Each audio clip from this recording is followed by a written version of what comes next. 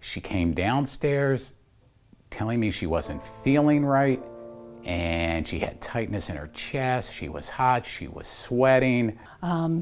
Something told me that night that this was not normal, and that it was pretty serious.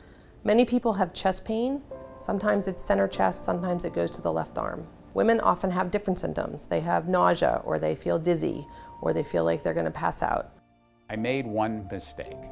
I should have called 911, but I got her there in 7 minutes. I just said, I've got to get her to the hospital. I opened the door and I said very loudly, my wife is having a heart attack. I got 80 critical main lobby.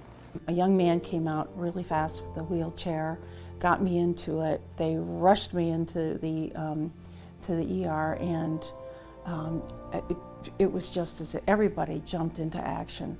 The cardiologist came in and he said, hey, I'm the plumber, I'll take care of this.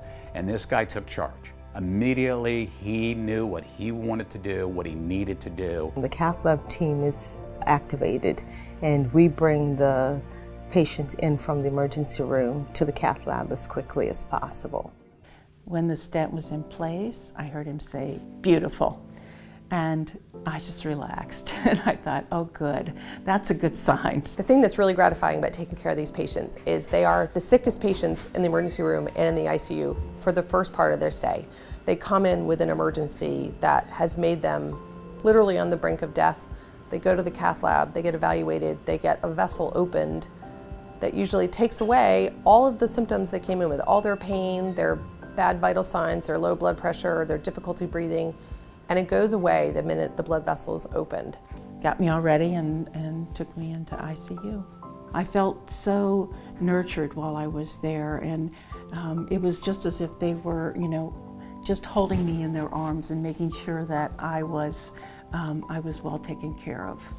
So cardiac rehab sees everybody after their procedures in the hospital, after their cardiac catheterizations. They go to the patient after the procedure, usually on day 2, and they help them get set up for once they go home, with getting reintroduced to exercise, or for some people introduced for the first time, and how to do that safely after their procedure.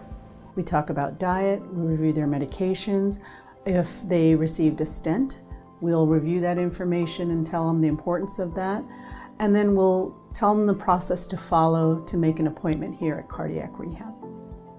The cardiac rehab team did a magnificent job with Patti. I think I'm in better shape now, and I feel better than I had for a long time before I had the heart attack.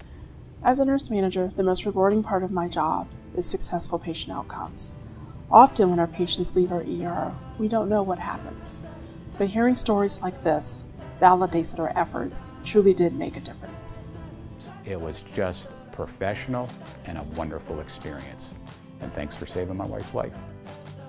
You know, I can't thank the staff at Howard County General enough, and the doctors, all of the nurses, all the support staff, everybody.